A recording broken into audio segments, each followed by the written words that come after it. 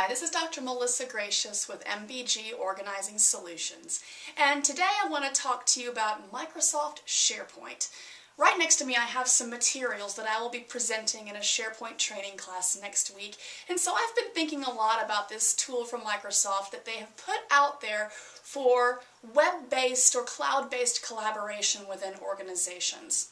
For those of you who aren't familiar with SharePoint, it's an online collaboration tool that's meant to be almost like a company intranet, but that it gives security and access to the sites that SharePoint contains to the users, which is really nice. That kind of decentralized structure can be very helpful, not having to go through a central IT department to gain and lose access to certain pieces of information. But SharePoint has lots of features that people can find very helpful. First of all, SharePoint has things like document libraries. You can store documents, share documents, and link to them through SharePoint. SharePoint has blogs. It's not the blog you might be thinking about where people go online and people subscribe to it, but it's a format of communication and it uses blog type functionality. There are also discussion boards, task lists, calendars, and places for announcements. You could have wikis, web pages, reports, and even forms with workflows. SharePoint has a lot of tools. But if your organization has introduced SharePoint, or if you're thinking of doing so, here are some thoughts on SharePoint. First of all, people do need training on it. That's very essential. You can't just put a new tool out there and say, hey, here it is. So plan for training not just on a one-shot deal, but on an ongoing basis for employees so that they can understand what this is used for.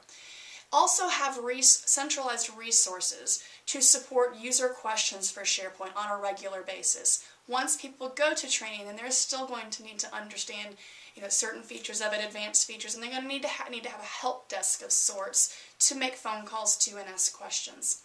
But on a strategic standpoint, I recommend if you're going to implement SharePoint, you consider replacing an existing tool that your organization has with SharePoint instead of adding SharePoint on top of the situation, because what I have seen happen is that people who are introduced to SharePoint, they say, great, but we already have calendars and task lists and Outlook, and we can share documents on our shared network drives, and we can send out announcements via email. What do we do with SharePoint that we can't already do with the other items on there? So if you're going to introduce that, either have very specific purposes for which you want people to use SharePoint, or don't introduce it at all, because if you put it on top of everything else, it can increase complexity. For those of you who have seen pieces of Microsoft SharePoint, you might find it very helpful for project teams, for collaborative research efforts, for departmental communication and storage of information, for things like that, because the users have the ability to add and remove other users. At least they can if they're a power user. So Microsoft SharePoint, I think it's a great tool. I think that people need to get to know it and figure out how it fits into their day-to-day work. If you would like to get some more information on my SharePoint training, you may go to my website at www.mbgorganizing.com. This is Dr. Melissa Gratias, and have a great day.